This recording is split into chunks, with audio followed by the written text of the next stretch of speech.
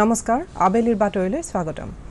প্ৰধানমন্ত্ৰী নৰেন্দ্ৰ মোদীয়ে কৈছে যে সংবিধানৰ ৩৭০ অনুচ্ছেদৰ বিলোপ সাধনৰ জৰিয়তে জম্মু আৰু কাশ্মীৰত নতুন যুগৰ সূচনা হৈছে কালি ৰাষ্ট্ৰক সম্বোধি দিয়া ভাষণত মোদীয়ে কয় যে জম্মু আৰু কাশ্মীৰত অচিৰে নিৰপেক্ষ আৰু স্বচ্ছভাৱে নিৰ্বাচন অনুষ্ঠিত কৰা হ'ব জম্মু কাশ্মীৰক প্ৰদান কৰা কেন্দ্ৰীয় শাসিত অঞ্চলৰ মৰ্যাদা অস্থায়ী বুলি উল্লেখ কৰি তেওঁ কয় যে পাকিস্তানৰ প্ৰৰোচনাত উপত্যকাটোত সংঘটিত সন্ত্ৰাসবাদ আৰু বিচ্ছিন্নতাবাদৰ বিৰুদ্ধে অঞ্চলটোৰ জনসাধাৰণে থিয় দিয়াটো অতি সন্তোষৰ কথা তেওঁলোকৰ সমস্যাৰাজিৰ লগতে অভাৱ অভিযোগবোৰো অগ্ৰাধিকাৰৰ ভিত্তিত সমাধান কৰা হ'ব বুলি আশ্বাস প্ৰদান কৰি মোদীয়ে কয় যে নতুন প্ৰশাসনিক ব্যৱস্থাৰ অধীনত জম্মু কাশ্মীৰ আৰু লাডাখৰ চৰকাৰী কৰ্মচাৰী আৰু আৰক্ষী বিষয়াসকলে কেন্দ্ৰীয় শাসিত অঞ্চলৰ সমানে ভালেমান সা-সুবিধা লাভ কৰিব চৰকাৰে জম্মু কাশ্মীৰ আৰু লাডাখত খালী হৈ থকা চৰকাৰী পদসমূহৰ নিযুক্তি প্ৰক্ৰিয়া সোনকালে আৰম্ভ কৰিব বুলি ঘোষণা কৰি মোদীয়ে কয় যে ইয়াৰ ফলত স্থানীয় যুৱক যুৱতীয়ে কৰ্মসংস্থাপন লাভ কৰিব সেইদৰে সেনাবাহিনী আৰু অৰ্থসামৰিক বাহিনীসমূহতো স্থানীয় যুৱকক ভৰ্তি কৰোৱাৰ প্ৰক্ৰিয়া আৰম্ভ কৰা হ'ব বুলি ঘোষণা কৰি মোদীয়ে কয় যে প্ৰধানমন্ত্ৰীৰ জলপানী আঁচনিখনো সম্প্ৰসাৰিত কৰা হ'ব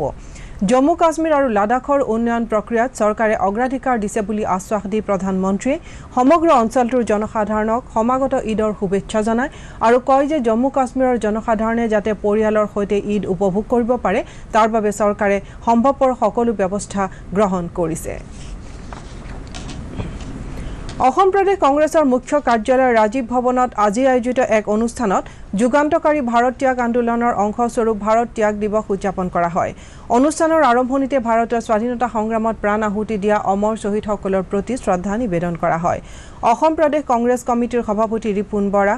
জ্যেষ্ঠ কংগ্ৰেছ নেতা ডাক্তৰ ভূমিধৰ বৰ্মন শৰদ বৰকটকী ববিতা শৰ্মা প্ৰমুখ্যে কেইবাগৰাকীও শীৰ্ষ নেতা অনুষ্ঠানত উপস্থিত আছিল ডাক্তৰ বৰ্মনে অনুষ্ঠানত দিয়া ভাষণত ভাৰত ত্যাগ আন্দোলনত অংশগ্ৰহণ কৰা শ্বহীদসকলৰ বলিদানৰ ওপৰত আলোকপাত কৰে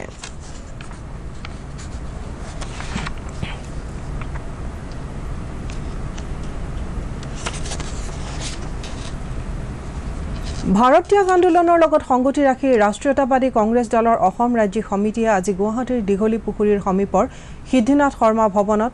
আগষ্ট ক্ৰান্তি দিৱস পালন কৰিছে পুৱাৰ ভাগত দলীয় পতাকা উত্তোলন কৰি মহাত্মা গান্ধীৰ প্ৰতি শ্ৰদ্ধা নিবেদন কৰা হয় অনুষ্ঠানত ভাষণ দি দলৰ সাধাৰণ সম্পাদক পৰেশ বৰুৱাই কয় যে স্বাধীনতা সংগ্ৰামীসকলৰ অসীম ত্যাগৰ বিনিময়ত লাভ কৰা অধিকাৰ ন্যায্যতা আৰু সমতা জনসাধাৰণে নিৰ্বিঘ্নে ভোগ কৰিবলৈ পালেহে প্ৰকৃত স্বাধীনতা লাভ কৰা হ'ব নলবাৰী জিলাৰ 4টা শিক্ষা খণ্ডৰ অন্তৰ্গত 1360খন প্ৰাথমিকৰ পৰা উচ্চতৰ মাধ্যমিক বিদ্যালয়ৰ 1,35,000 ছাত্ৰ-ছাত্ৰীয়ে আজি জল সংৰক্ষণৰ শপত গ্ৰহণ কৰে বিশুদ্ধ খোৱাপানীৰ নাটনিৰ প্ৰতি লক্ষ্য ৰাখি ছাত্ৰ-ছাত্ৰীসকলৰ মাজত পানীৰ সংৰক্ষণ সম্পৰ্কে সজাগতা সৃষ্টিৰ উদ্দেশ্যে আজি পুৱাৰে পৰা জিলাখনৰ বিদ্যালয়সমূহত বিভিন্ন কাৰ্যসূচী গ্ৰহণ কৰা হয়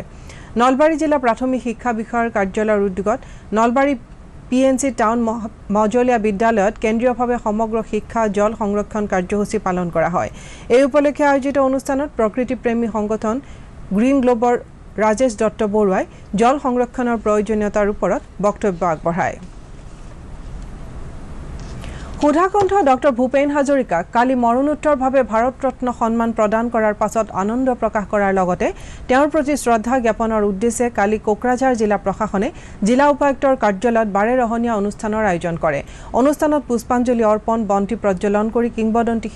শিল্পীগৰাকীৰ প্ৰতি শ্ৰদ্ধা জ্ঞাপন কৰা হয় অনুষ্ঠানত কোকৰাঝাৰ চহৰৰ বিশিষ্ট ব্যক্তিসকলৰ লগতে ছাত্ৰ-ছাত্ৰী বুদ্ধিজীৱী আদিও অংশগ্ৰহণ কৰে অনুষ্ঠানত বিটিচিৰ কাৰ্যবাহী সদস্য দনেশ্বৰ গয়াৰী জিলা উপায়ুক্ত পাৰ্থপ্ৰতিম মজুমদাৰ অতিৰিক্ত উপায়ুক্ত দেৱাশৰ বৰা জিলা আৰক্ষী অধীক্ষক ৰাজেন সিং সাহিত্য একাডেমী বঁটা প্ৰাপক ডক্টৰ মংগল সিং হাজোৱাৰী কোকৰাঝাৰ সাহিত্য সভাৰ প্ৰাক্তন সভাপতি অৰুণ বৰগড়েও উপস্থিত আছিল দৰং জিলা প্ৰশাসনৰ উদ্যোগত মঙলদৈতো কালি নিশা চহৰখনৰ স্মৃতি উদ্যানত সুধাকণ্ঠ গৰাকীক ভাৰত ৰত্ন প্ৰদানত আনন্দ প্ৰকাশ কৰি শ্ৰদ্ধাঞ্জলি আৰু গীতৰ অনুষ্ঠানৰ আয়োজন কৰা হয় অনুষ্ঠানত ডক্টৰ হাজৰিকাৰ প্ৰতিমূৰ্তিত মাল্যাৰ্পণ কৰে জিলাখনৰ উপায়ুক্ত ঘনশ্যাম দাস আৰু মঙলদৈৰ বিধায়ক গুৰুজ্যোতি দাসে অনুষ্ঠানত বিভিন্ন শিল্পীয়ে ভূপেন্দ্ৰ সংগীতো পৰিৱেশন কৰে আকাশবাণীৰ সঞ্চালক প্ৰধান ফয়জ চেহৰিয়াৰে কালি গুৱাহাটী কেন্দ্ৰৰ ক শাখাৰ নতুন ৰূপ আকাশবাণী FM মহাবাহু চেনেলটো আনুষ্ঠানিকভাৱে উদ্বোধন কৰে উদ্বোধনী ভাষণত চেহৰিয়াৰে কয় যে আকাশবাণী FM মহাবাহু চেনেলটো সোশ্যাল মিডিয়া টুইটাৰ ইউটিউব ফেচবুকৰ লগতে Google play ষ্টৰত all India radio' live অসমীয়া শাখাত উপলব্ধ হ'ব বিভিন্ন আকৰ্ষণীয় অনুষ্ঠান শ্ৰোতাসকললৈ আগবঢ়োৱাৰ বাবে প্ৰৱৰ্তন কৰা আকাশবাণী FM মহাবাহু চেনেলৰ শুভ উদ্বোধন উপলক্ষে কালি সন্ধিয়া শ্ৰীমন্ত শংকৰদেৱ কলাক্ষেত্ৰত এক সাংস্কৃতিক অনুষ্ঠানৰো আয়োজন কৰা হয় অনুষ্ঠানত আকাশবাণীৰ অভিযান্ত্ৰিক শাখাৰ উপসঞ্চালক প্ৰধান মিতালী চেটাৰ্জী আৰু আকাশবাণী গুৱাহাটী কেন্দ্ৰৰ সহকাৰী সঞ্চালক ৰাজীৱ বৰুৱায়ো ভাষণ দিয়ে And what a thoughtful thing to think of. Though there is no elaboration needed about the huge achievements of Shri Fayaz Shahryar sir. Akashvani গুৱাহাটীৰ সঞ্চালক মাননীয় ৰাজীৱ বৰুৱায়ো সচেতন নাগৰিক মঞ্চ অসমে সম্পূৰ্ণ নিকা আৰু স্বচ্ছ নাগৰিক পঞ্জী এখন প্ৰস্তুত কৰাৰ দাবীত আজি গুৱাহাটীৰ NRCৰ মুখ্য কাৰ্যালয়ত ধৰ্ণা কাৰ্যসূচী ৰূপায়ণ কৰে অহা 31 আগষ্টত প্ৰকাশ পাবলগীয়া চূড়ান্ত ৰাষ্ট্ৰীয় নাগৰিক পঞ্জীৰ পৰা কোনো ভাৰতীয়ৰ নাম বাদ নপৰাটো সুনিশ্চিত কৰিবলৈ সংগঠনটোৱে দাবী জনায় ইয়াৰ উপৰিও নাগৰিক পঞ্জীৰ নামত যাতে কোনো দুষ্কৃতিকাৰীয়ে একো অনিষ্ট কৰাৰ সুযোগ লাভ কৰিব নোৱাৰে তাৰ বাবে কৰ্তৃপক্ষ কঠোৰ হ'বলৈকো দাবী জনায় সংগঠনটোৱে নাগৰিক পঞ্জী কৰ্তৃপক্ষক এখন স্মাৰক পত্ৰ প্ৰদান কৰে ভ্ৰাম্যমান থিয়েটাৰক ৰাজ্যৰ জাতীয় উদ্যোগ হিচাপে ঘোষণা কৰি ইয়াৰ সম্প্ৰসাৰণ আৰু ভৱিষ্যত নিৰাপত্তাৰ বাবে এখন বিশেষ আঁচনি প্ৰৱৰ্তন কৰিবলৈ অসম সাহিত্য সভাই চৰকাৰৰ প্ৰতি আহ্বান জনাইছে আজি গুৱাহাটীত অসম সাহিত্য সভাৰ কাৰ্যালয়ত আয়োজিত এখন সংবাদমেলত সভাৰ সভাপতি পৰমানন্দ ৰাজবংশীয়ে কয় যে এই বিশাল সাংস্কৃতিক উদ্যোগটোক জাতীয় চেতনাৰে অধিক শক্তিশালী কৰাৰ স্বাৰ্থত অহা 11 তাৰিখে নলবাৰী নাট্য মন্দিৰত প্ৰথমবাৰৰ বাবে সভাই বিভিন্ন শাখাত ভ্ৰাম্যমান থিয়েটাৰ বঁটা 2019 প্ৰদান কৰিব এইবেলি জীৱনজোৰা সাধনা বঁটা প্ৰদান কৰা হ'ব ভ্ৰাম্যমান থিয়েটাৰৰ বাটকটীয়া তথা পৰিচালক কৃষ্ণ ৰয়ক সেইদিনা প্ৰদান কৰিবলগীয়া অন্যান্য বঁটাসমূহৰ ভিতৰত আছে নাট্য সাহিত্য বঁটা শ্ৰেষ্ঠ নাটক শ্ৰেষ্ঠ পৰিচালক অভিনেতা অভিনেত্ৰী সংগীত পৰিচালক আদিকে ধৰি মুঠ 13টা বঁটা এতিয়াৰ বাতৰি ইমানেই পৰৱৰ্তী বাতৰি সন্ধিয়া 6:30 প্ৰচাৰ কৰা হ'ব নমস্কাৰ